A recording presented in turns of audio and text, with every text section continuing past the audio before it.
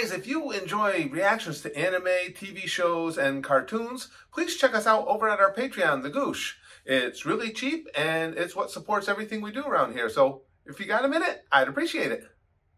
Okay, well, you guys turned me entirely into an anime nerd, as you can see, and anime was because of you guys. I got into anime because of you guys, and now you got me into VTubers.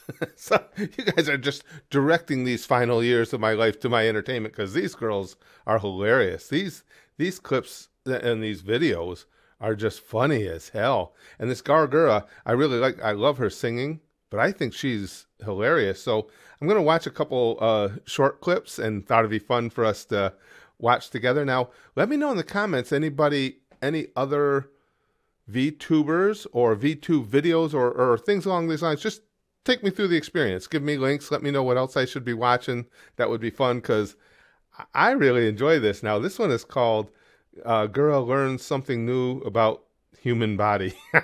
I can't even imagine what this is going to be, what she's going to learn, but I think it's going to be kind of a waste. It's going to be fun. Think about it, right? Okay, you have hair, human hair, you cut Gotcha. it, you grow it so long, and then you Correct. cut it, Well, and they make some of boobs us do. out of it. Why aren't we cutting and saving pubic hair?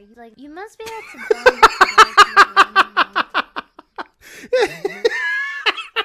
to All right, listen. In fairness to her, that's a reasonable question. I don't know about anybody else. My pubic hair has never grown to the lengths that my hair on my head would grow if I stopped shaving it, but still. It's a renewable source. It's a renewable Just like source. the hair on your head. Why not use it for something good? Am I wrong?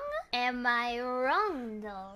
Am I wrong? You can do all kinds You of can things braid with it. Alright, I'm unsubscribing. You can run Okay. away from the truth. If you're uncomfortable by me discussing the renewable source of pubic hair, sounds like you don't have any. You're not old enough for this conversation. Yeah, See what I mean? If you're not comfortable with this, it's because you don't have any. That's a good line. Gura, axillary hair is like hair under the arm and chest and legs. Pubic hair is specifically the hair. Like under the she arm, didn't know that? on the chest, on the legs. Pubic hair is hair specifically on the ... Is it? Pubic hair is specifically in the pubic region, whereas... Oh, I thought it was all the same, like armpits and all that. I mean, hair is hair. It doesn't matter where it's growing. Yeah, but how you designate it is kind of important. The semantics are vital. More reasonable to use, because facial hair can grow really, really long, whereas other hair on the body doesn't stop growing after so long. Why are we on this topic? Yeah, it's funny. I was just going to say that same thing. How the hell did she find her way to this topic? She is cute.